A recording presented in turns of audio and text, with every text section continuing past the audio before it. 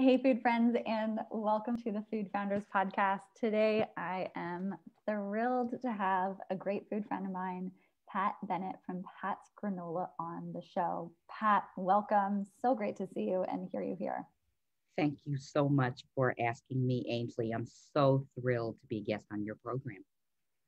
Pat, I know about your fantastic product, and I've actually got some right here with me. Oh, the ginger spice. Ginger spice is my fave. But for everyone listening or who's not familiar with Pat's Granola, could you just tell us a little bit about the company and about yourself? Absolutely. Pat's Granola was started more than 25 years ago when I was faced with trying to find good for you, nutritious, fuel building food for my school age son, who was a student athlete. There was never anything good to eat at the after school games or at practices and things that we went to in the car. So I started making food at the time.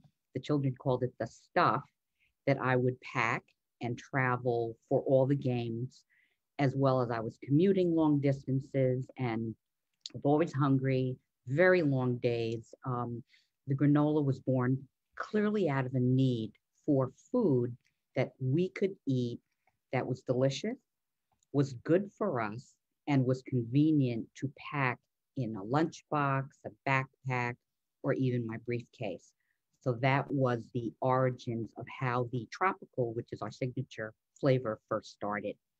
Fast forward, I moved to Cleveland, Ohio from New York about 8 years ago and started really putting into practice moving this from a home based hobby into a real legitimate business.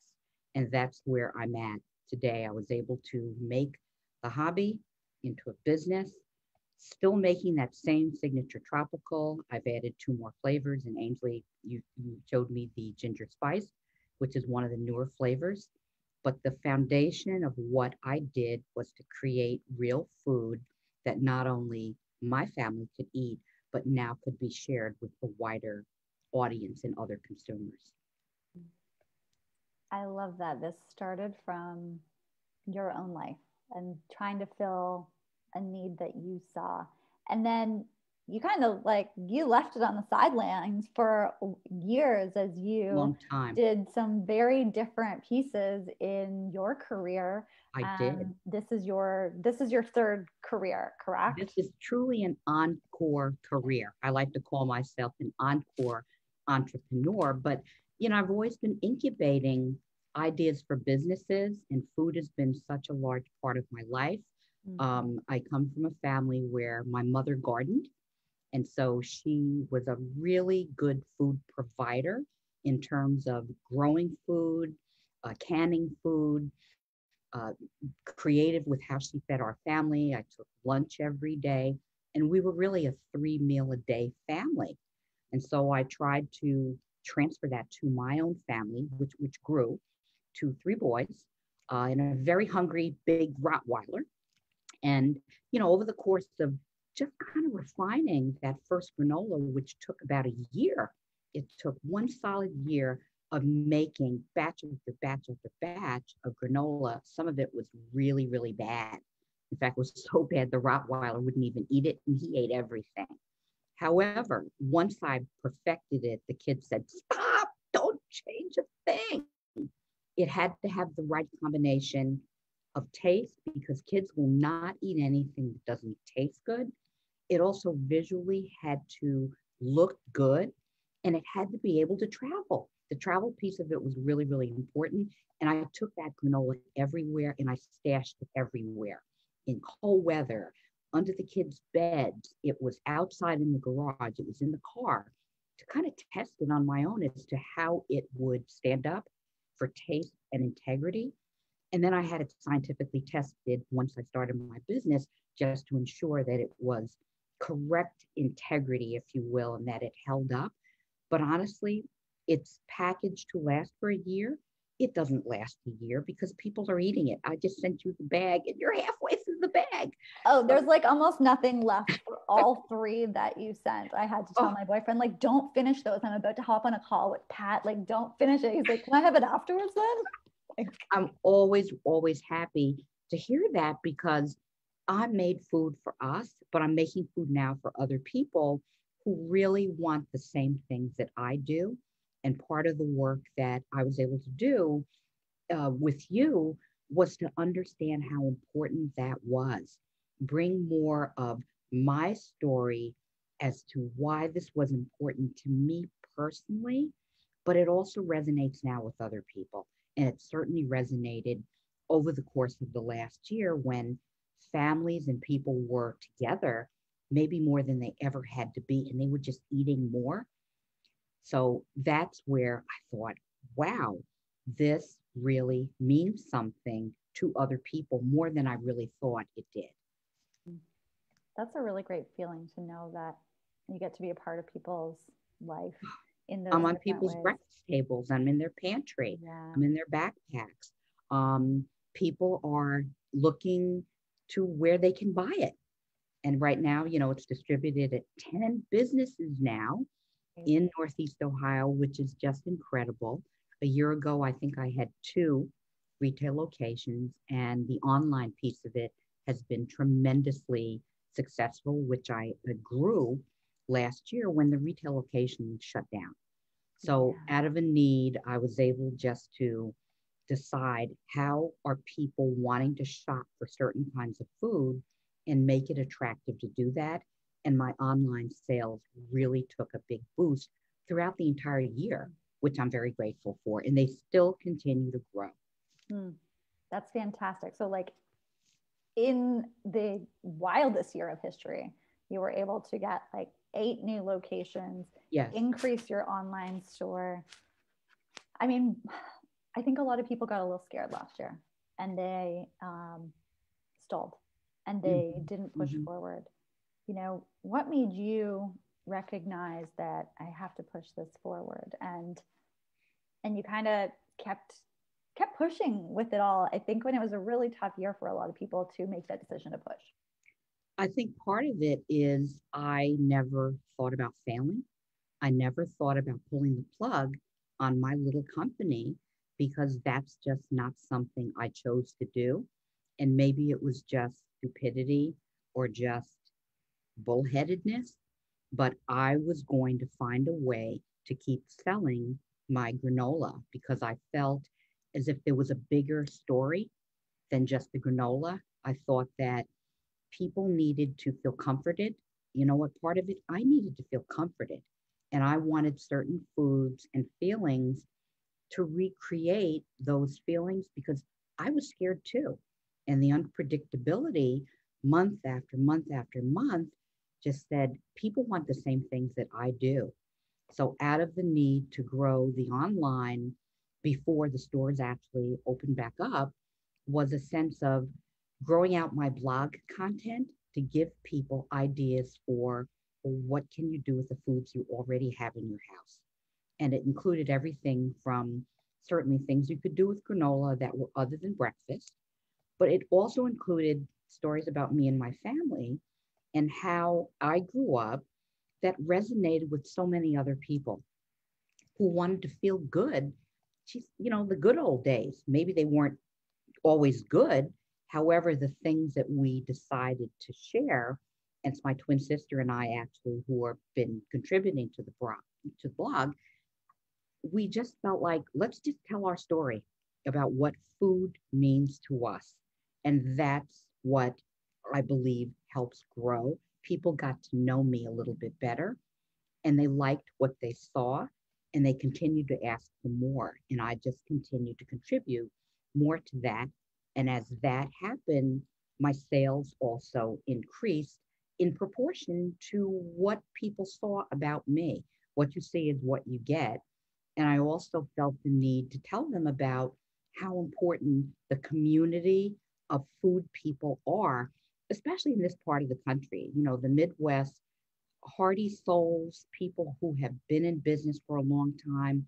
My food friends were really struggling, and they still are because many of the businesses They've either shuttered or they haven't been able to certainly sell the way that they used to. Collaborating with them has been critical to my success. Partnering with other small businesses, whether it's through uh, associations or just community meetings, because we're all in this together. And I really do believe that the granola is just one small piece of community. It's really more about like mindedness, it's about collaboration, it's about shared values. People have very, very strong values and they have strong feelings about food and what food has meant to them in their lives. And we share that. And so the message is much bigger than just Pat's granola.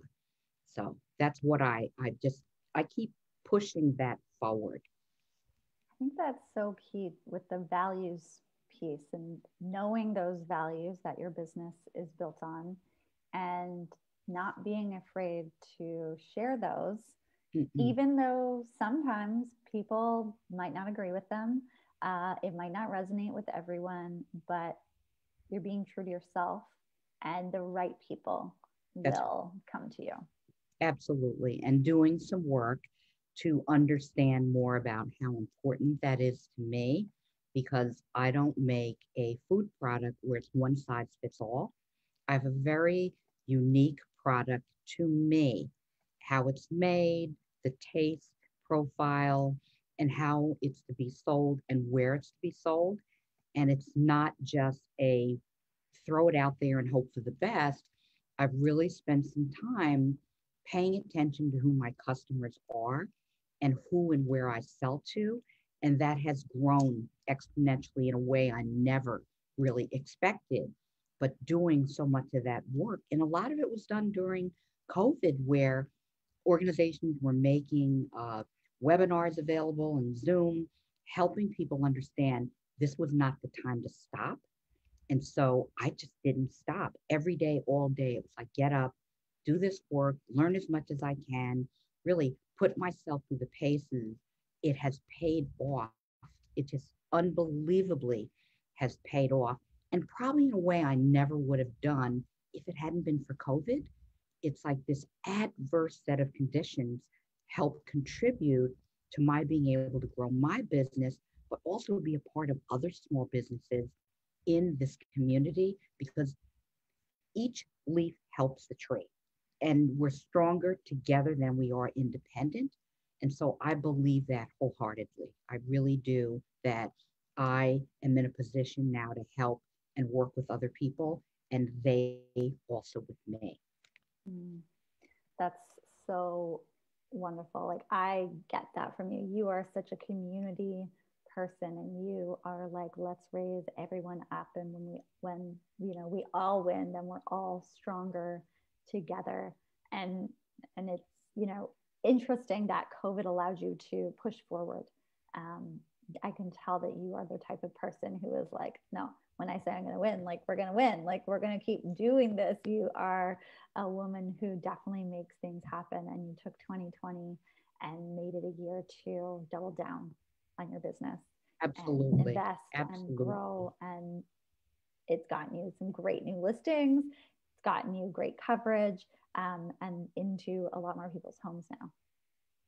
And also to think about possibilities Mm. that maybe I never would have considered and to look past something that maybe not just in my community, but communities that look like Cleveland, Ohio, across the country. And I see that with customers that come to us.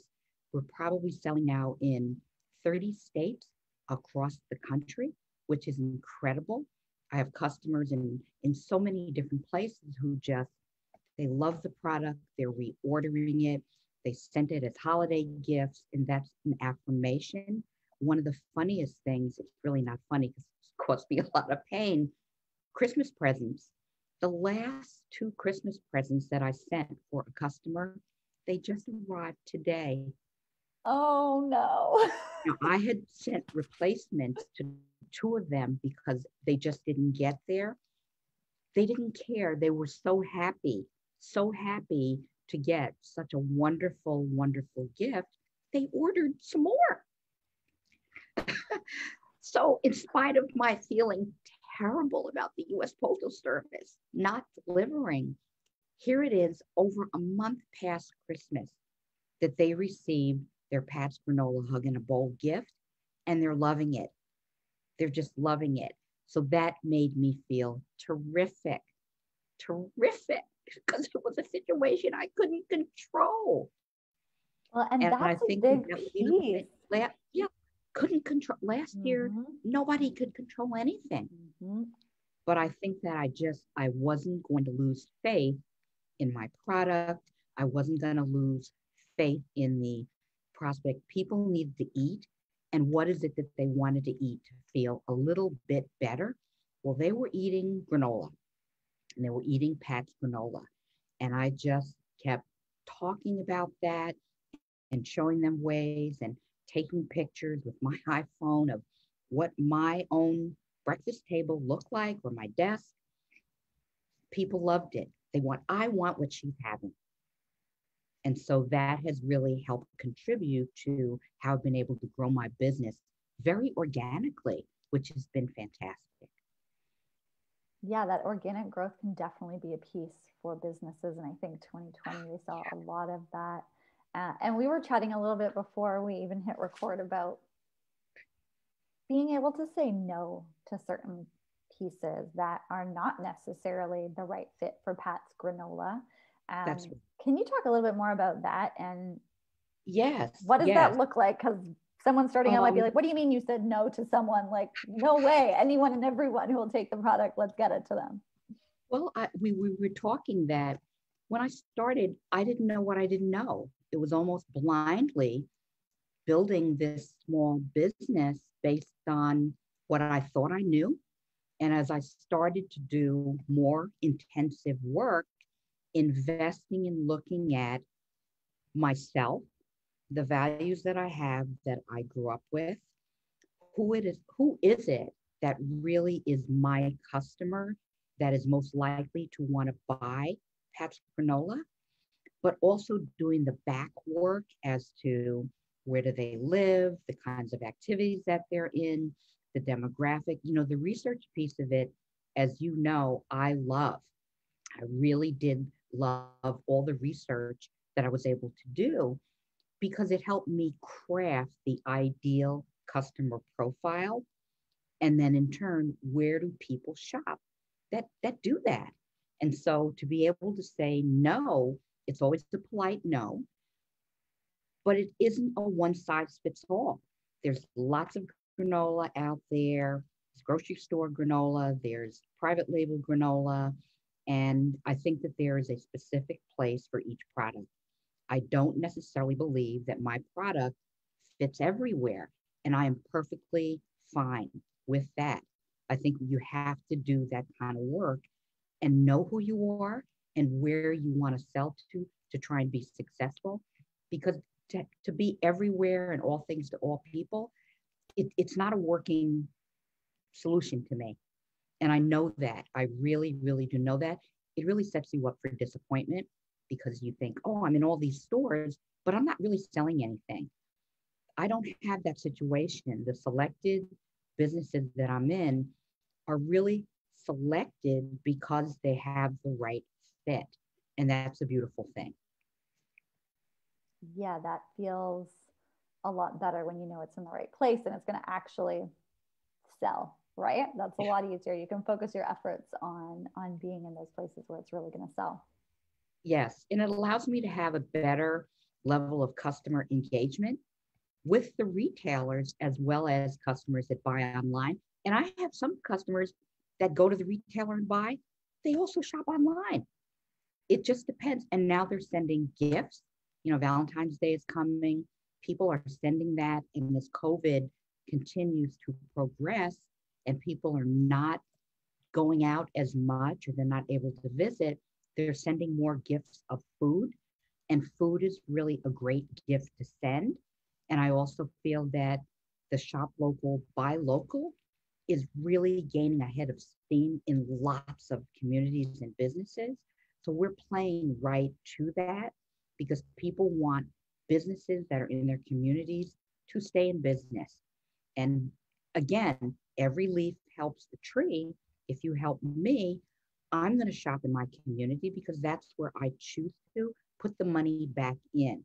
So it really helps ensure that the community stays, my friends stay, other businesses stay, so that they'll all be there past this time that we're in.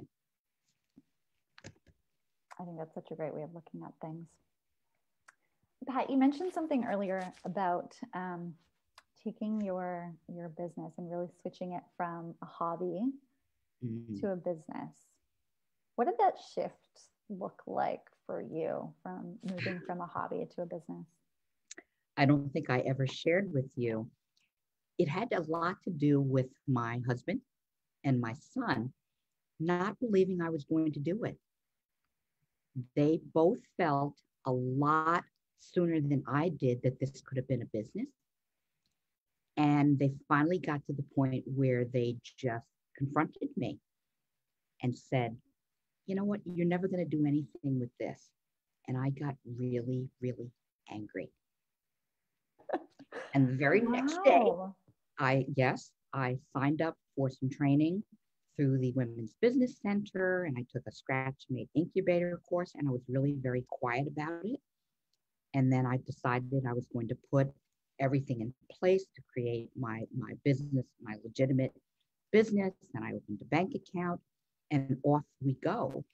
But it was having them finally believe that I had taken my foot off the pedal and I was able to go forward.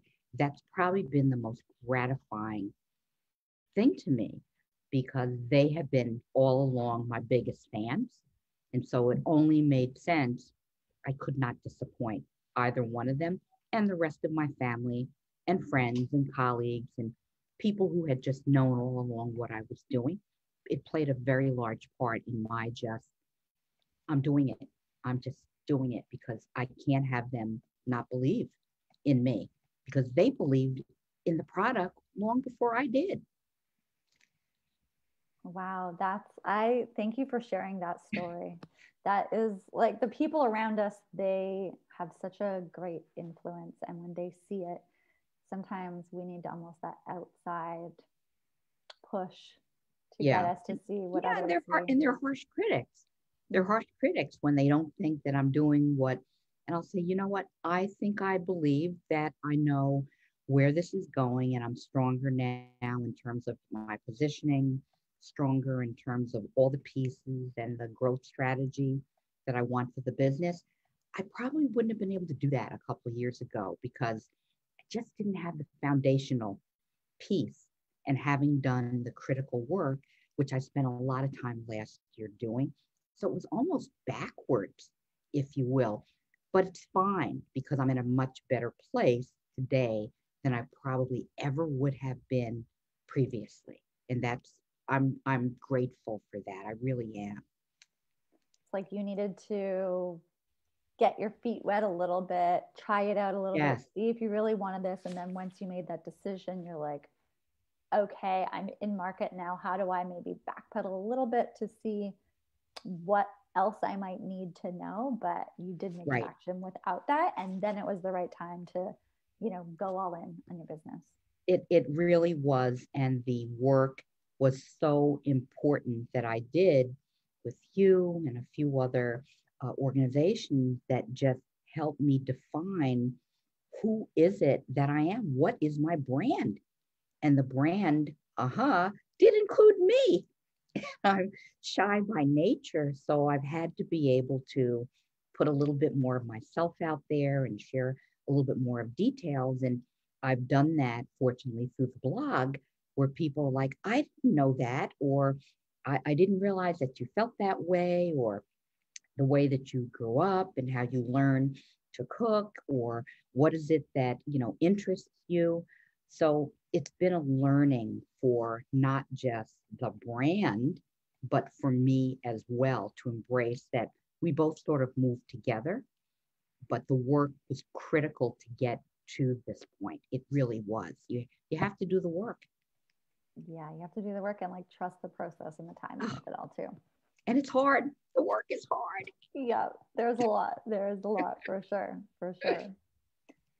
Pat, talk to me about one of the big lessons that you've had. I know there's so many lessons in business, but what's been one of the big lessons that, like, if you could go back in time and kind of be like, no, no, no, Pat, let's steer this way, or if someone's brand new in their journey right now, what is something that you could share that you've learned over the years that's Oh my helped you out gosh. now? I feel like there's lessons every day.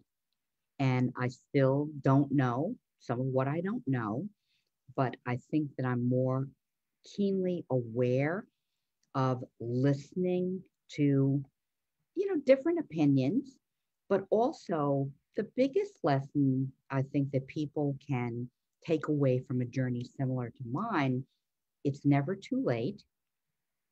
And you have to trust your own instinct.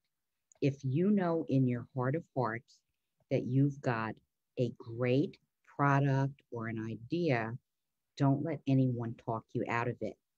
Now, it could mean you need to make adjustments as to what the execution looks like.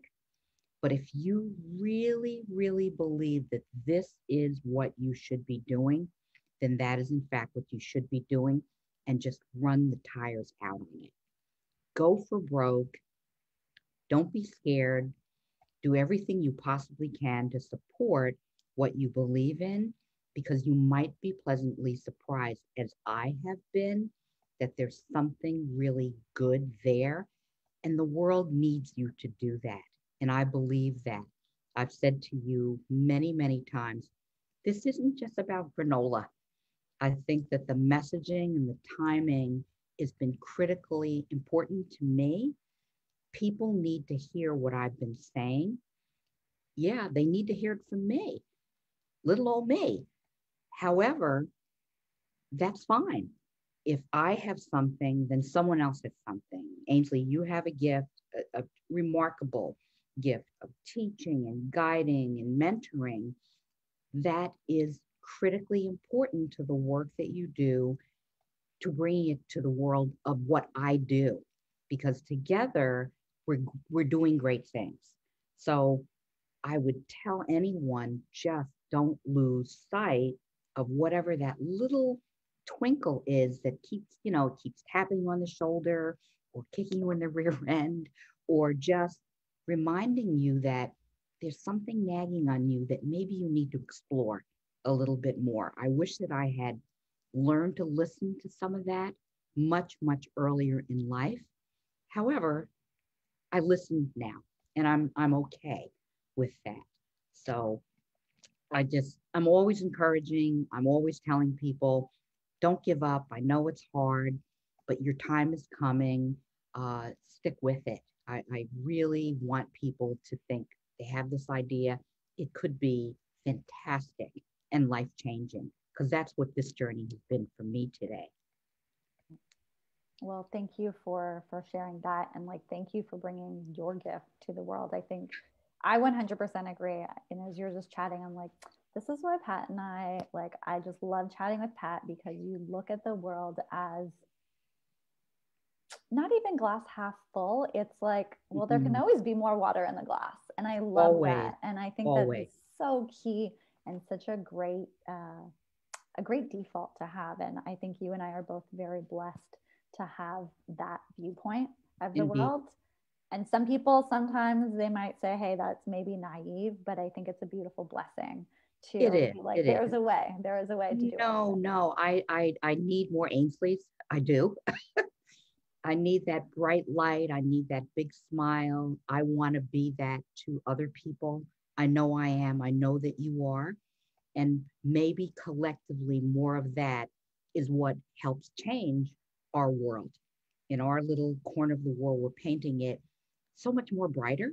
And someone needs to see that bright light, because they're seeing it and they're thinking, oh, there's light there. I'm going to follow the light. It sounds very simplistic. However, so many people shine the light for me. I need to shine the light now for them and bring others along in that process. That's really part of what this is. It's just collectively, we bring everyone else along in the process, whatever process and journey that they're on. That's sort of the human condition, if you will. Yeah, and everyone's got their own journey, That's right. whatever that may be, but it's like listen to it. And I love that you said that. Okay, what did you have to do to actually fully listen? Because, this was born years ago. You were a teacher, you were an analyst, like you've had many different lives, but that like voice was maybe there every now and then. Maybe you forgot about it for a while. What had to happen for you to like even take it to that hobby level and then take it to the business level? I was working in hospice, as you know, and I had a very huge job of managing hundreds of volunteers. And the work was very gratifying, but it was difficult. And I was actually taking training after work to help me get into business. And the more I learned, the more I knew that's the direction that I wanted to go in. And I remember listening to a speaker one night after a particularly hard day. And I sat there and I thought, you know what? I don't want to wait another moment and not do this. I don't want to have at my deathbed a regret like, you really should have done something with that. Because I had learned from so many people at end of life, all the things they wish they had done. I didn't want that to be me. I wanted, even if it failed, I wanted to say, you know what? I did that because it could be something huge. And so in my dark, quiet moments, sometimes driving back and forth, it just kept gnawing on me. And I didn't care how old I was. I was the oldest person in most of the classes that I took. But you know what? I felt like I was wise beyond my years because I had so many other rich career experiences that really helped me. And the most important part was learning to work with other people. I can work with any kind of person, truly. And that's a skill that comes from having those type of experiences. So it was really just, I don't want to get out of this life and not try to do this. This is something I'm going to do for me. And I was right. I really, really was spot on as to, gosh, I'm so glad that I did this. This is exactly where I want to be at the age I'm at right now. I'm glad that you listened to that voice. And I'm sure there are so many people that are so glad that you listened to that as well.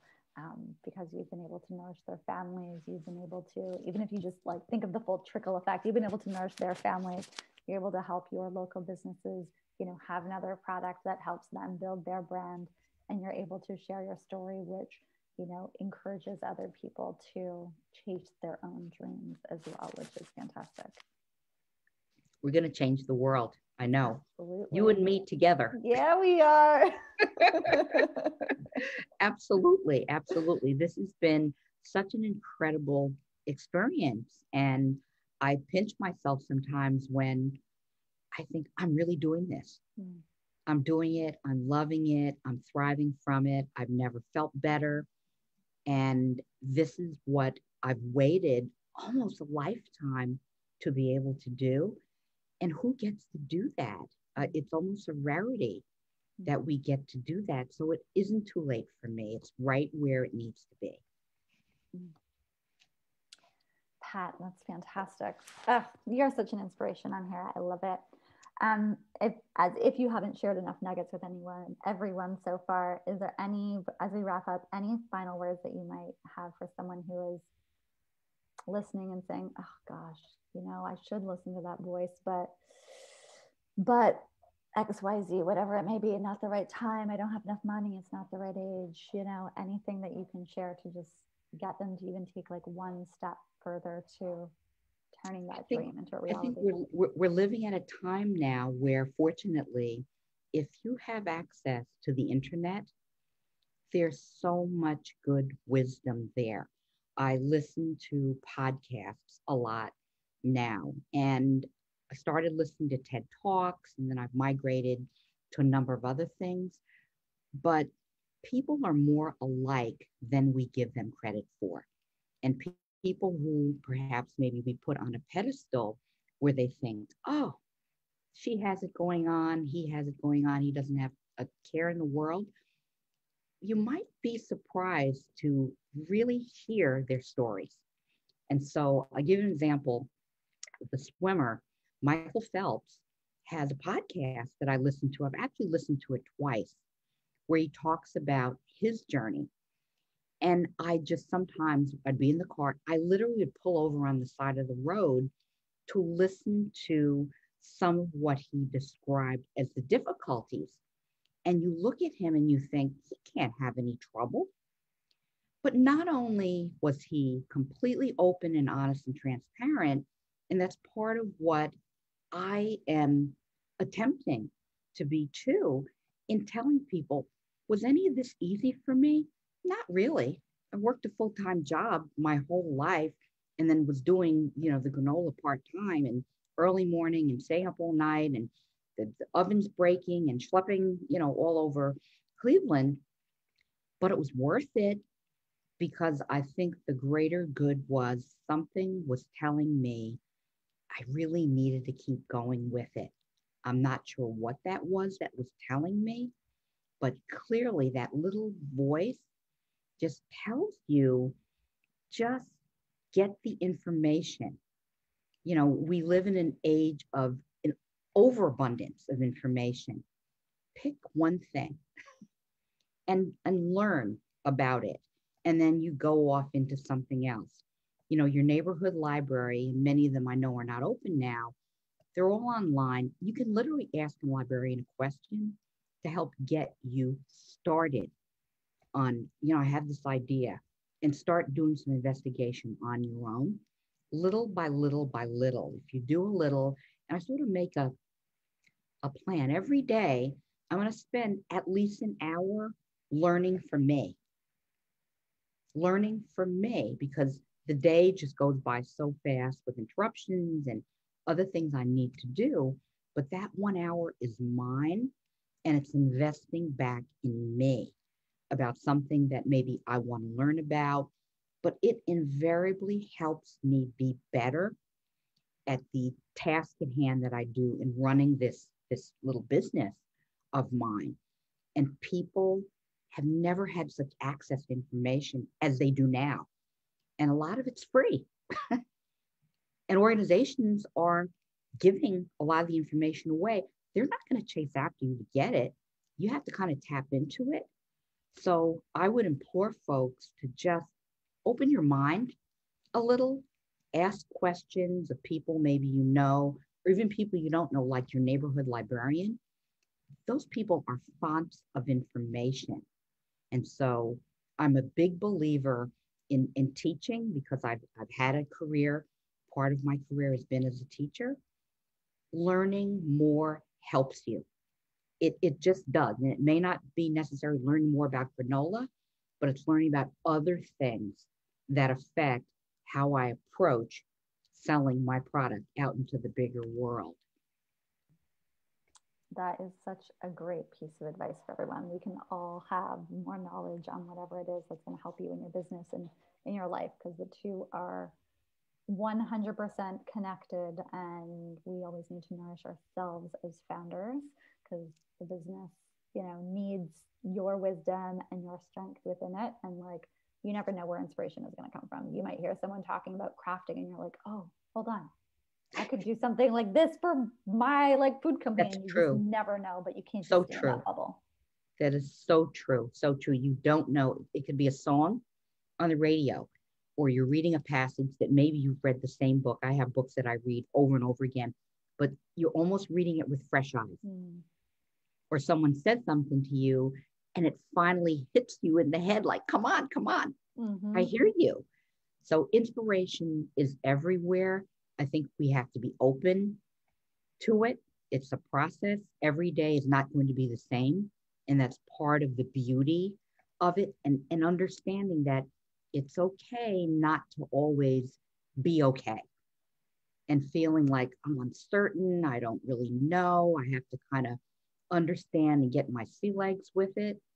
But that's part of this process. And last year, I think, taught so many of us about, okay, we have to just be. Yeah, absolutely. Absolutely. How to just be Mm. and just keep moving forward. Well, Pat, thank you so much for coming on and sharing your journey today on the Food Founders podcast. I can't wait to continue to watch you grow. And I'm one of your biggest fans out there. So thank you for sharing your journey and for all that you are doing in the food community. Thank you, Ainsley, so very, very much. I'm so grateful for just your bright light, your inspiration to me, your hard work ethic, and your having the ability to share out my story on your Food Founders podcast. Thank you very, very much. Oh, my pleasure, Pat. Keep on shining that light there, and together we're going to change the world. Absolutely. Absolutely.